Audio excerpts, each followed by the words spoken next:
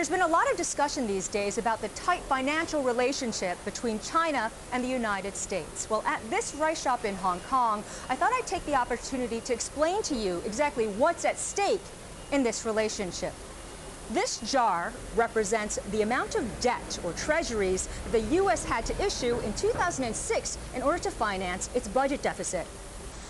This rice represents China's money. 1 grain is the equivalent of 5 million US dollars. So in 2006, the Chinese lent the United States about this much, half.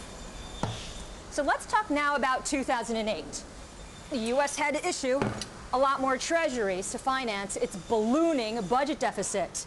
China bought about this much.